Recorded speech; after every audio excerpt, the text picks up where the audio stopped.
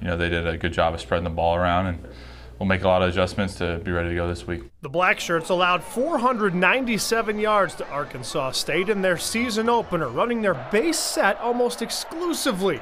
So not much of Diaco's defense is on film at Nebraska. For us, we were just trying to do whatever we could to win a game. You don't want to get stuck in a position where you're not calling stuff to, and you end up losing the game.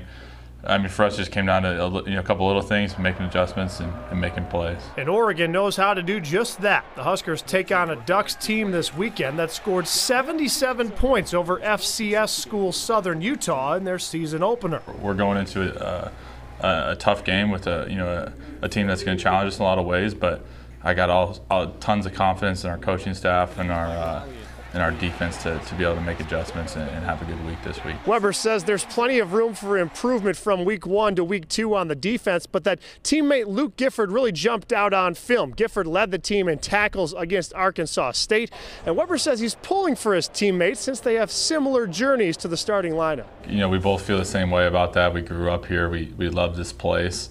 We actually we're rooming together on the road this year, so it's been fun to build that relationship with him and to see him do well on the field. Gifford was joined by 5 other teammates making their first career starts as Huskers on Saturday, and Weber expects Nebraska to be less anxious this weekend. To know what it's like to play under the lights at Memorial Stadium and to have that feeling out of the way, it's invaluable, because now you build upon it, you stack on it, and you get better from there.